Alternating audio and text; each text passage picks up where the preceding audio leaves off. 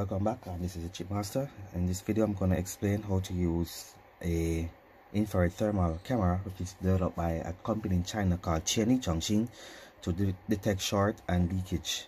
Alright, so I have this motherboard here which is an HP 2000 motherboard, and it has a short that I cannot detect, so I even bypass the original PWM circuit and use another PWM circuit from another HP motherboard, cut the board and wired it into the original board. And as you can see, I got the standby LED light, as you can see, and I'm getting 20 milliamp of short, right? And this is a short, so even though it has a standby light, right, I'm getting 20 milliamps, right? But there's a short, right? 20 milliamps, that's too high for the standby for this motherboard. So I have here, let me move this out the way, the incredible thermal image camera here, right? And it is a camera, let me get it in the light, right? The camera and an infrared sensing, right? And this is all metal, very incredible. I paid $700 for this tool, right, on Yunnan Repair, and you can also find it on AliExpress also for the same price. Alright, so I'm going to demonstrate how to use this tool to detect short leakage and short that is difficult to feel. You cannot use free spray, you cannot use rosin, because it's almost at room temperature, so it's difficult to detect that short without a tool like this, with bare hands or using free spray or rosin. As you can see, and this is the thermal camera, under the thermal camera, and I'm going to demonstrate how to use this tool to detect the short and that small milliamp short that's not getting hot with this incredible tool, which is an infrared thermal instrument. As you can see, it's a quick diagnostic instrument, and as you can see, I have here, let me just get this on the way with my hand there. Alright, so I'm going to hit the seat button here, and I'm going to connect the power. Alright, the power is connected now, and I'm going to, there's a slight delay.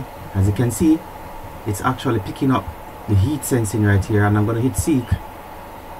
As you can see now, it's in the seat mode, so the infrared light, it switch over to the image light.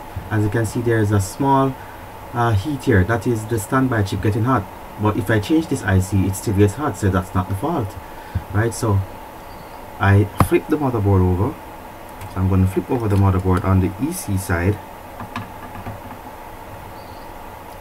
alright, and I'm actually align it directly to the EC. Alright, as you can see, I'm going to now adjust the sliders for the image. This is the maximum temperature, minimum temperature, right? So as I am adjusting the slider, alright, let me just say sometimes a delay on this software.